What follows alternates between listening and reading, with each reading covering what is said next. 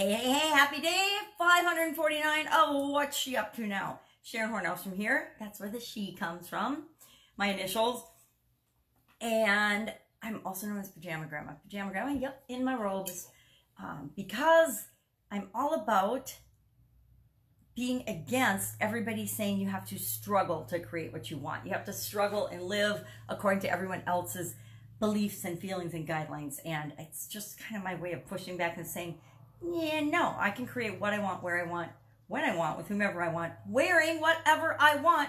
And in a lot of instances, since I've got a lot of history of chronic pain and chronic illnesses, it's in my bathrobe. If I can't create and do and be and have an impact in the world in my bathrobe, then I'm in trouble because I spend too much time in my pajamas and in my robe.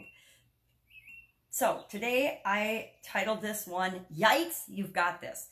I am in the absolute throes of a big move, and this may be my last day in my office making my video, but it might not. It depends if I can get a couple of things changed and moved today, and if I can get the internet at the new place. It's not hooked up yet. Somebody's got to be there, but I haven't been able to be there while I'm here packing up and moving. So I say, yikes, you got this, because I keep having to tell myself every day when I go to get out of bed, I hurt so bad. I'm like, yikes, you got this. You can do it. You can get up. You can get moving. You can finish up this project and get the move done.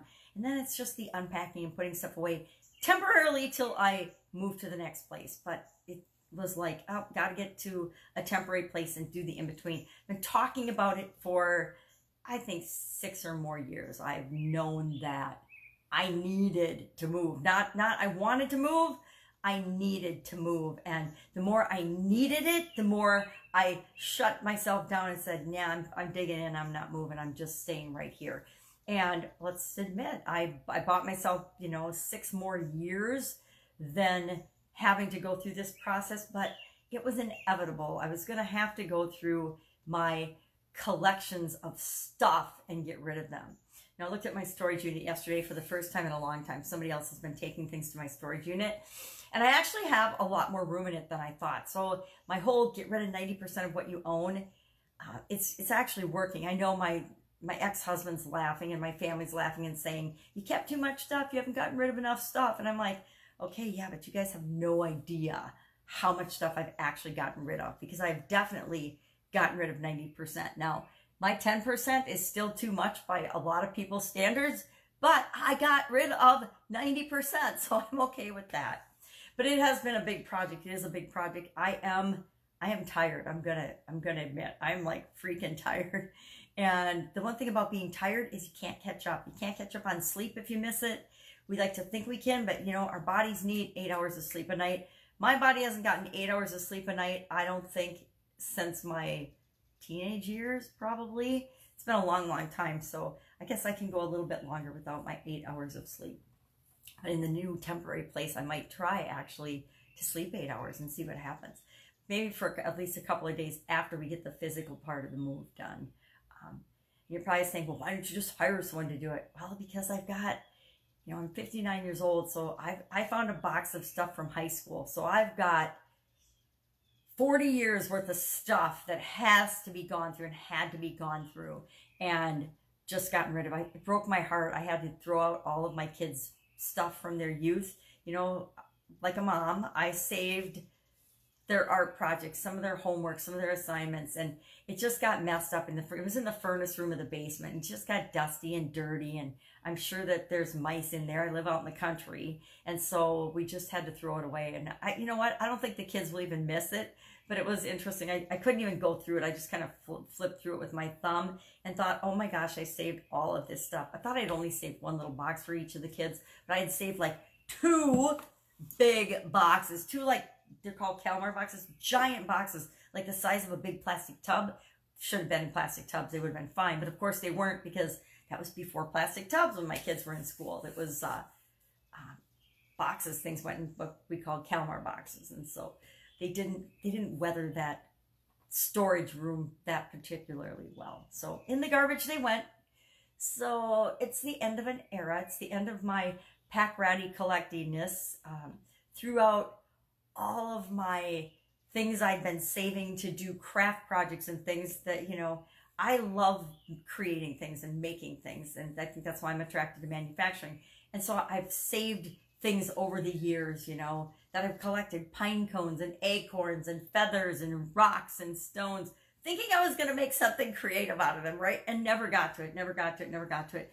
Too busy running my businesses and doing things. So now that my eyes are getting to be toast, it doesn't make any sense to try to create and keep visual things to make things out of for projects. So I threw all that stuff away and sent a bunch of the crafty, decent stuff to Goodwill, but all the things I'd collected, just threw them away and let them go. And so it's cathartic and it's challenging and it's hard and it's an emotional thing, but sometimes that's what we need to do. We need to move on and let go of the things that are no longer serving us. So that is going to consume me again for the next couple of days, I'm sure. Not sure where I'll be doing my videos from, but you know I will be doing them because that is my core. It gives me strength. It keeps me consistent and true to who I am. It keeps me accountable and committed to what it is that I'm doing. And it helps me keep my word to myself. So for one little piece of stability throughout the midst of a lot of chaos and a lot of turmoil, I will go ahead and you know I will be here every day. Today, what are we working on? Today is day 89 of the 90-day Influencer Live Video Challenge I'm doing with the sexy boss, Heather N. Havenwood. Heather's working on a confidence project now with someone else, so I'm excited to see how that comes out. You know, it's really fun working with a sexy boss. Being a pajama grandma, it's fun to work with a sexy boss. It reminds me that inside of all of us, there is so much more than we show to the world, than we share with the world, and that it's okay to be who we really are and share that with the world. So today we're talking about, on the 90-day challenge, I like to just run it by you guys. It lets me talk it out. Talking about help and how you get help and, you know, the who, what, where, when, why, and how of help for building your influence, building and doing your live videos, whatever it is that you need help with. So that's how I'm going to structure that today. It'll be the who, what, why, when, how of help, asking for help. Who do you get it from? You know, where do you go? When do you ask for it? How do you ask for it? Who do you ask? You know, who, what, where, when, why, and how do you ask? To get help and get the help you need.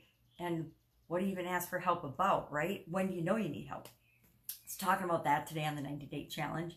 And then we'll be getting right back into the big move. I've got my office 90% of the way packed up. And I decided the more and the longer it's taking me to put things together, the less I'm taking to the temporary move. So I'm going to take my desk right here, my old desk.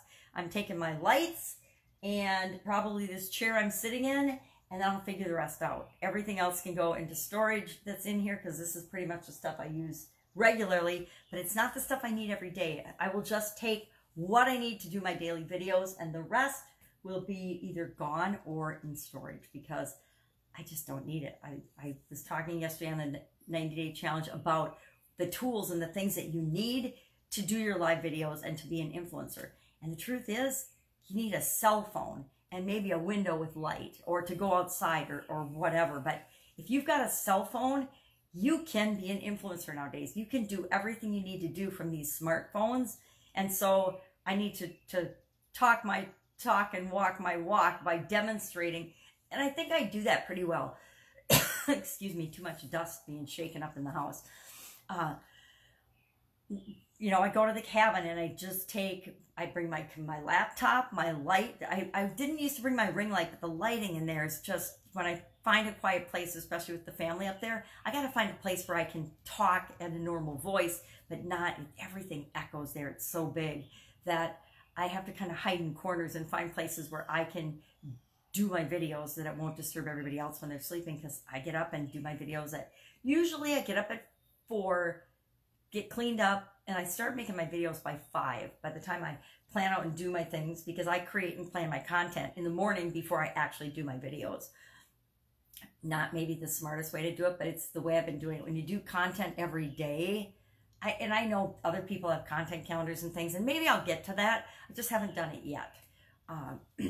So I plan out my content, do my videos, but at 5 o'clock in the morning at the cabin, most people are still sleeping. And so I don't want to disturb them. And the lighting's really bad. So I take my ring light. Got a ring light from my daughter for Christmas, which I love, only because it like shows more of my wrinkles, right? So that's what I'm working on. The big move hopefully will be done soon, because I have been approached to do my summit again. And so I want to do my summit again, my women's summit.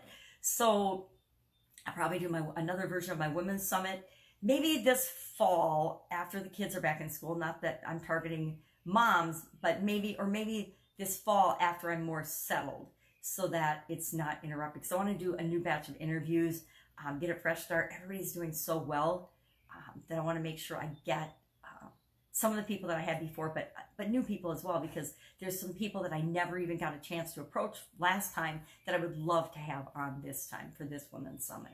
So I'm thinking a new Women's Summit. I'm thinking another challenge, but I got 2 more days for this one. So I've got let's see, I've got 89, 90, and I'll do a bonus day, so 91. So I've got 3 more days to buy me time to decide what my next challenge is going to be. Maybe it should be something about downsizing and moving and packing and unpacking our lives. Maybe that would be a good one. If you have an idea for a challenge, share it with me in the comments below. I would love to know, what would you like to have a challenge on, and then how long would you like it to be? I know people love 5-day challenges. I personally like a longer challenge, not 90 days. 90 days was kind of a lot, but at least like a 21 to 30-day challenge, because that's what it takes for us to really start getting momentum and really getting results in something. 5 days, yep, you can change your mindset on a couple of things, but does it really be something that you'll stick to? I don't know very many people that have done a 5-day challenge and then actually made massive changes and stuck to those changes in their lives, unless they followed it up with whatever the follow-up thing was that the person is selling them, and then gotten involved in that program. Then I've seen massive results and changes. But otherwise, in a 5-day challenge, I have not really seen a lot of, in my personal experience, a lot of long-term massive change in people. Now, I'm of the mind that you can change in an instant. The moment you decide you want to change, you can change whatever you want in your life. Having this discussion with one of my coaching students the other day about people can't change, and I'm like, I totally don't believe that. I think people change all the time, and that it's if we want to grow and want to change, that's the determining factor, whether change happens or not. It's always up to the individual that wants to or doesn't want to change.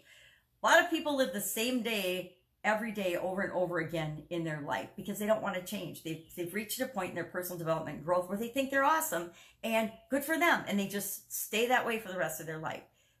I don't think that's the majority of the people in the population, though. I think all of us are changing and growing and evolving all the time to the speed and the frequency that is right for us and what feels good and right for us, each of us. And that pace is different for each of us. We all march to the beat of our own little drummer, and that's how it should be.